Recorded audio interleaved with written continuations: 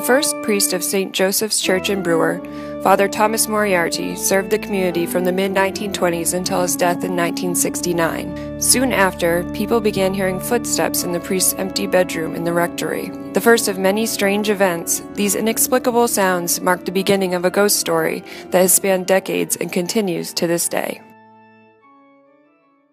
So we just think he's a pleasant ghost, if there is such a thing, a spirit that's around that's kind of protecting us, Because we will joke, oh, that's Father Moriarty. Father Moriarty did this or did that. All his sightings were at the house across the street that had been the rectory. Every once in a while, I'll talk to some of the residents and ask them, and they said, no, everybody asks us that, and they haven't. So we've decided he's moved back over here.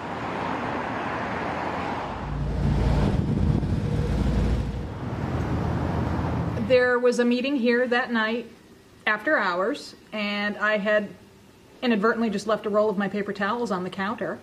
Came back the next day and they were gone.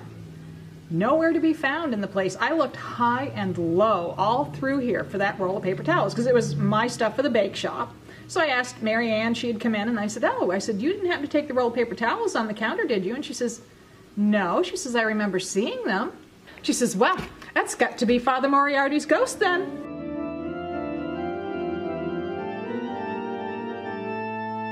My husband he's convinced that Father Moriarty is here because he's had a few experiences.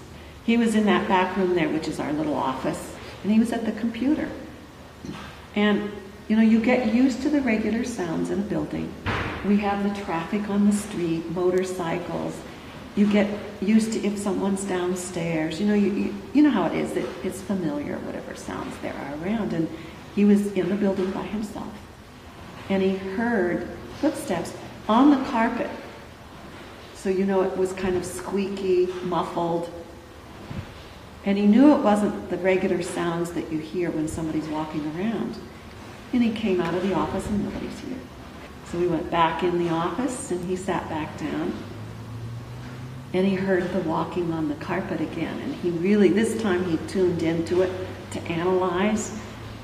No, it's not coming from outside. No, it's not downstairs. And he came out and there was nobody here.